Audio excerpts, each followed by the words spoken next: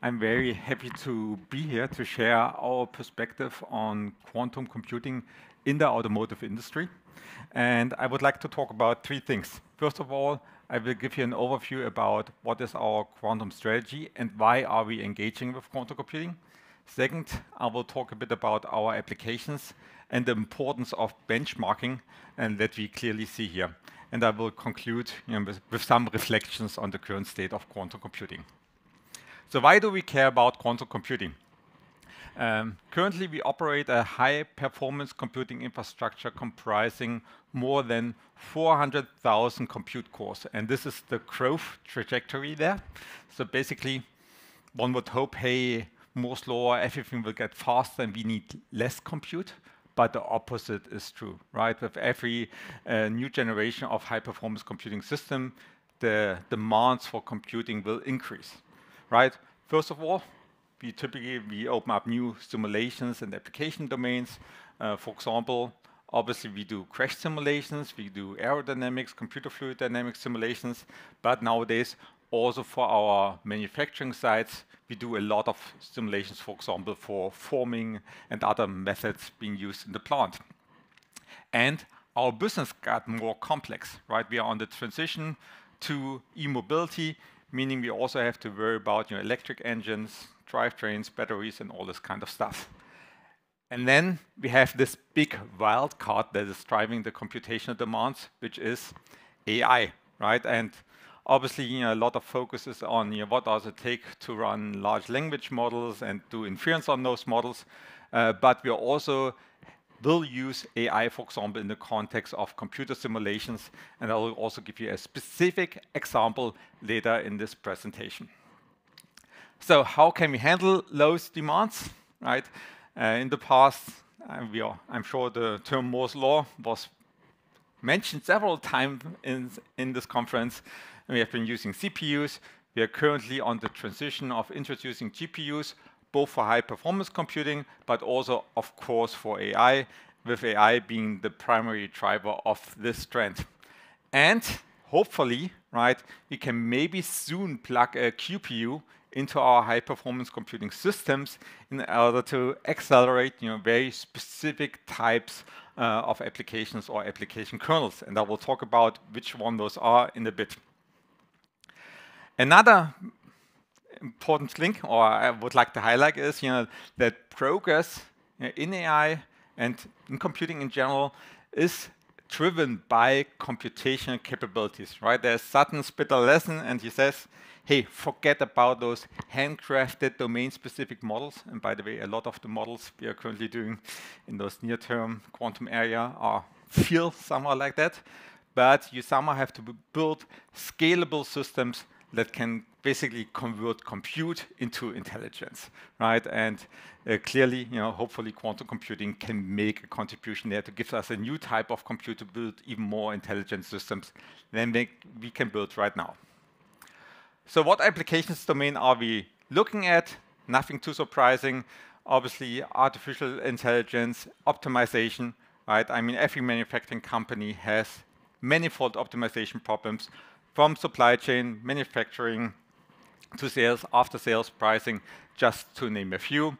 AI, I mean, we are co-located here with the AI Summit. Clearly, the vision there is, every text box on the internet will have an AI plugged into it. Also, every text box in every enterprise application will do so.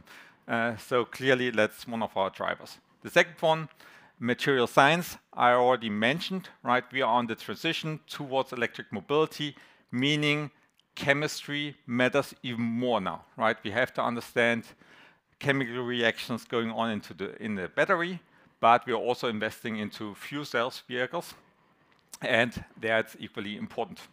Last, simulations. I already gave you a glimpse of what's going on our high-performance computing systems. There's also some theoretical proofs, right, that linear systems of equations can be accelerated using quantum computing. There are also some challenges I will touch on later on. And post-quantum security, I'm part of the BMW Group IT. Keeping the system secure is like one of our key tasks and missions there, and we also have an eye on that. I will not talk about that in detail in that talk. So where do we see quantum computing right now?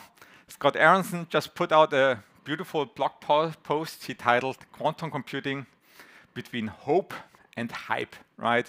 So, and I guess many in the community kind of feel in a similar superposition, right? On the one side, we have this exciting things are going on. We talked about error corrections here in the panel. We saw the progress on Quantinuum. We saw the progress on Google side with respect to error corrections. So there are many, many exciting things going on. At the same time, right? If you are an application users and try to use the hardware that's available via the common channels in the cloud, you will find out, right, that there is currently no quantum impact on your business, and you need to stay put. On the algorithm side, that's basically what I am alluding to is, right, if you run a near-term quantum algorithm, very likely you have to run it on a very simplified version of your problem, and you will not see a business impact. At the same time, you see so many innovations also happening on the algorithm side of things. Shor's algorithm just got improved last year, and that's a very recent result. Basically, you need now much fewer gates than you used to use to take before. We also see exciting new near-term algorithms. For example, people using GPT, so generative pre-trained transformers, AI models, and quantum models in together, right? Basically trying to feed some quantum correlations or some insights from the quantum side into the classical AI side. So I think we are definitely not done with the near-term quantum algorithms, and maybe there's something to get out of those near-term machines. Finally, ecosystem. Yes, I mean there's a drop in private investments in quantum computing, but at the same time the government is stepping in, not only in Germany but also globally. So now, unfortunately, I don't have time to talk about all our quantum projects, but I cherry-picked some highlights, and I linked all the publications that are associated with that on that slide. And let's start with the optimization domain. And we really try to have a very balanced portfolio where we're looking at near-term NIST-style algorithms. We're increasingly starting to look also into fault-tolerant algorithms, but also into quantum-inspired or even classical solutions, right? Once we went out to solve, for example, our robot path problem that we have everywhere in our plant, right? It's great that we invested so much time into modeling it. Why not use it, solve it classically and actually deliver a business impact? And that's important. So capacity planning, I put a little movie here, right? So typically you have those kind of distribution problems. You have manufacturing networks with component plants, with full plants, and you at some point need to decide in what plant you want to produce a part, taking into account logistics costs, what does it cost to operate a machine at this point in time, tariffs and all this kind of stuff. And needless to say, there are plenty of optimization opportunities there. I want to highlight one specific algorithm that one of our PhD students invented, which is Quiro, quantum-informed recursive optimization. It's basically a variant of RQ&A, and that's like the beauty. How can you combine classical and quantum optimization and really go hand in hand to find an optimal solution by kind of co-developing the classical and the quantum part of the solution. Second, material science. This is out of a publication together with Quantinuum and Airbus, where we have been developing a variation quantum eigensolver to investigate materials for the fuel cell. Platinum, for example, is heavily used in fuel cells. It's one of the most expensive materials in that fuel cell. And the question is, might there be a platinum compound that is more affordable? Third, synthetic data generation, and this is work that we have been doing together with within the Quantum Technology and Application Consortium, QTech, because obviously that's also a thing everyone needs, right? We want to have synthetic data in order to train our AI, and we want to maybe utilize the quantum benefit there. So also quite some exciting papers on there. And last but not least, I'm always getting back to the high performance computing side of things. I mentioned before for computer fluid dynamic simulations, the picture here is actually the cooling of an electric engine. So this is some real stuff, not generated with quantum computer. I put it on there just not to be sure, right? No one puts it in the wrong context. And So there are many promising approaches of actually solving those kind of differential equations in that context. HHL being one of those algorithms. I mean, there are some minor problems. You need to get the data in, or in that case, you need to get the data out of the quantum computer. So we're investigating both tensor network approaches, but we're also investigating something which is called differential quantum circuits, which is basically a parameterized quantum circuit similar to a physics-informed neural network. So many exciting stuff, exciting plays on that team. So I would like to talk a bit about benchmarking.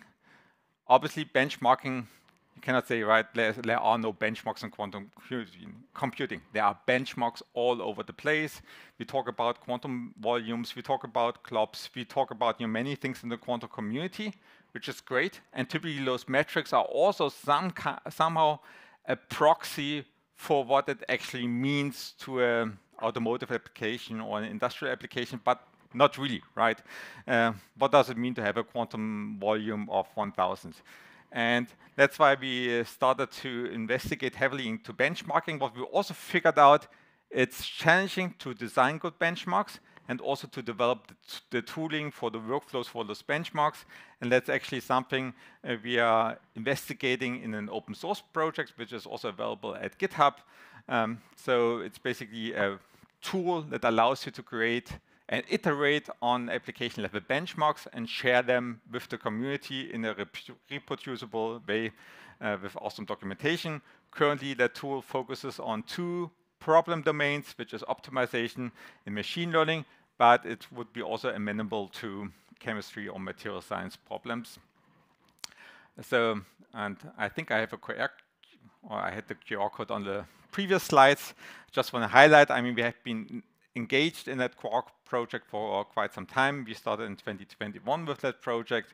We now have more than 5 different application kernels with really BMW data in there. So if you go to the Quark GitHub repository, you find, for example, a set problem, so an optimization problems for our configurations. You will find a QML problem, you find a robot path problem. Now this year we added 2 interesting, exciting new problems.